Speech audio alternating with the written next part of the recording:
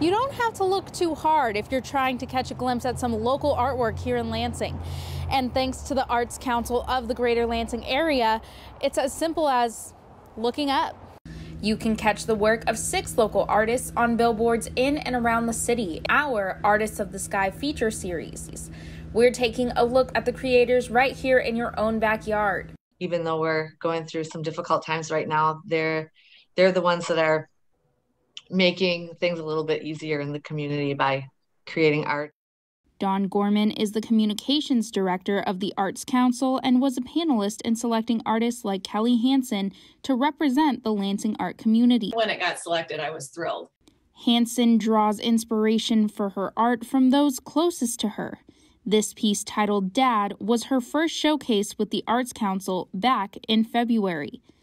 Her winning painting for Art in the Sky features her son. I had just finished the painting of my son, which is the one that's featured, and I was really happy with the way it turned out. My kids are all teenagers, and they, in general, don't even like me to take their pictures. So the fact that he approved that it would be okay that I paint him, I was really excited. And then when it was finished, I asked him before I submitted it, and he said that would be okay. Hansen has loved getting to share this moment with her family. I actually didn't know that they were going to be up as soon as they were, and my sister happened to drive by one and got a picture of it and sent it to me. And so then I, immediately the next morning drove out so that I could see it myself. Very excited, and I actually took my kids last night so that they could see it. It's thrilling. It's very exciting. Even before it was her work on a billboard, she would be on the lookout for art in unexpected places. Throughout the years, try to spot these billboards that they do every year, just because I love to see what other artists are doing and the creativity. And so now especially, I think the arts are really important.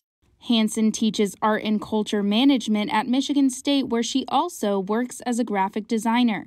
In a year that everything seems to be changing, she says art could be the distraction many are looking for. You either go one or two directions. Either you feel really inspired and you have maybe some extra free time, and so there's a lot going on, there's a lot to process, and you're maybe using art as an escape from kind of the everyday news reality of things. It is just a really great way of slowing down and kind of immersing yourself in what you're doing and kind of shutting down all the chaos of everything else. Through a partnership with Adams Advertising and funding by the Ingham Hotel Motel Arts and Tourism Grants, local artists will be featured on digital billboards for the next year.